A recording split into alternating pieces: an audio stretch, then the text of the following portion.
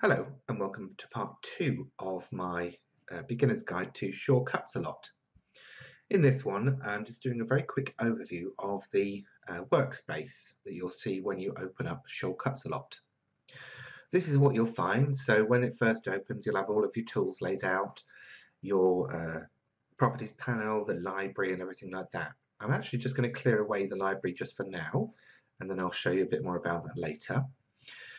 First thing I'll show you is the virtual map. This is obviously where you're going to construct your projects, combine shapes, add text, do all sorts of different things. It has the style of pretty much every cutting mat that's out there on the market. We've got the inch grid and also it's a 12 by 12 mat. You can change the size if you have a different size cutting mat to work on, but for now I will be leaving it as it is.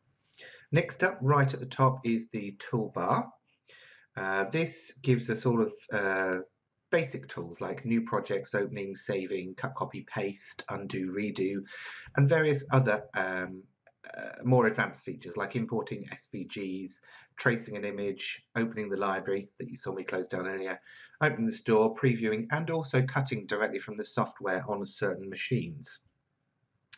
Next thing that I'll show you are the tool options. Basically down here we've got, again, lots of different things that we can work with. We've got pencil tools, pen tools, text tools, selection tools, cutting knives, stencil accessories, the distortion tools, and sort of things to interact with on the workspace. Next up, we've also got our tools panel.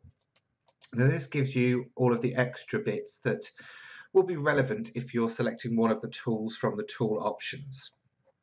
So you can see here when I select the pen tool, the different types of Bezier curves are available. The pencil tool will have some smoothing attributes to it. Brush sizes, color picker, gradients, the knife. Some of these don't have options, some of them do. As you can see, the stencil bridge size we can change.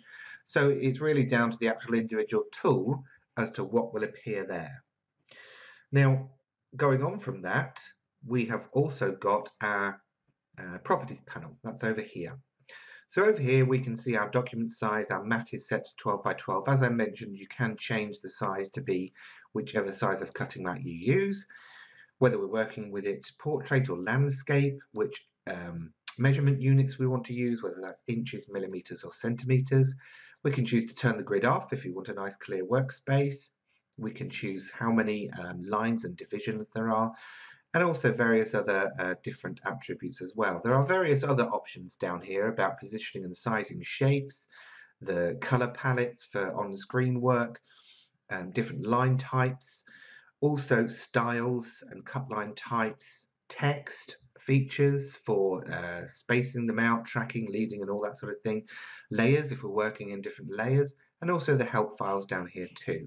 That's a great one to always have open and to really sort of get to know. And the last thing down here is the status bar, and this gives us basic information about what's happening on the mat.